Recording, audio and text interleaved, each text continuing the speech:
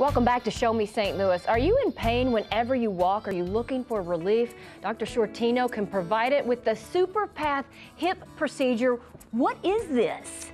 Well, the SuperPath is a new kind of hip replacement procedure. It's similar to the type of hip replacement we've been doing for years, but it's a minimally invasive procedure. In other words, one of the neat things about it is we don't have to ever actually dislocate the hip.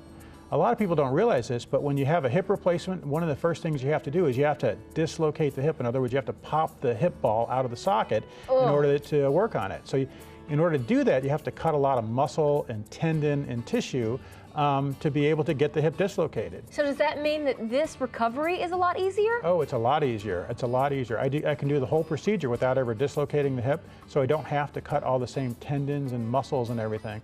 So people can get up and walk sometimes the same day of surgery. You know, no kidding. Yeah, certainly the day after surgery. A lot of times people go home the day after surgery, the morning after surgery. I mean, this is amazing because this is what's going to go in your hip, right? Correct, Show me these. Correct.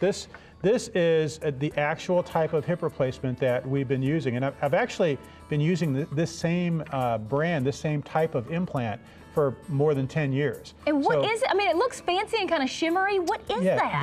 This particular part is called the acetabular component, or the part that goes in the socket. And it has a rough surface. It's made of titanium, this surface here, and the bone actually grows into it and onto it.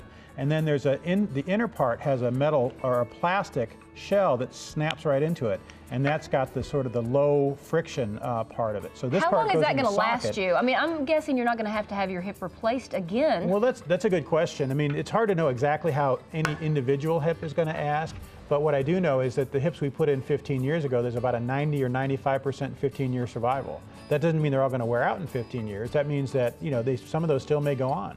And the type of implant, the plastic that we're using, is now improved compared to what we were using 15 years ago, so it has even better wear characteristics. So, you know, whenever I put one in, I'm hopeful that that'll be the last time they need it.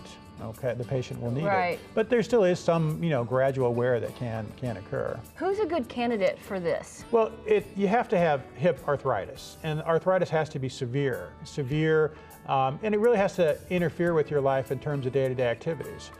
It's not going to help if you have a problem with your back or with a muscle type of problem. So, I mean, the very first thing you need to do is get a diagnosis. You need to see your doctor and, you know, take some x-rays. And if it's pretty bad on your x-rays, and if it's, you know, if you're limping, you can't get around, then this is a good procedure for you. When you have this in your hip, what's going to happen when you go to the airport and go through security? Well, that's a good question. I get that question all the time. Everybody asks that. And the answer is it may set it off, but it may not. It kind of depends on how many nickels you have in your pocket and things like that too. The implant is mostly made of titanium, so that actually doesn't really attract a magnet. So a lot of times titanium doesn't set off, you know, metal detectors. There is a little bit of another type of metal called cobalt chrome, which is the ball part in the hip, and that can set off the metal detectors. But sometimes it does, sometimes it doesn't.